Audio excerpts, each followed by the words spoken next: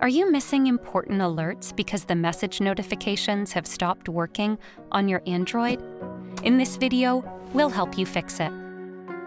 Firstly, let's rule out the possibility of an accidental Do Not Disturb setting messing with your message notifications.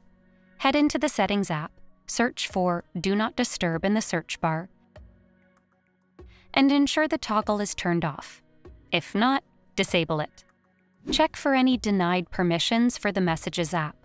Press and hold the Messages app icon, tap on App Info, go to Notifications, and ensure that All Messages Notifications is enabled. Network glitches can also be a culprit in the No Message Notification mystery. Enable and disable airplane mode.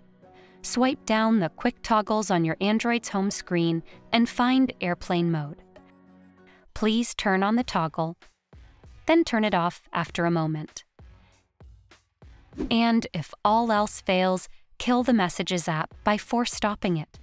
Press and hold the Messages app icon, access App Info, hit Force Stop, and reopen it after a brief pause. These fixes should get the message notifications back in action.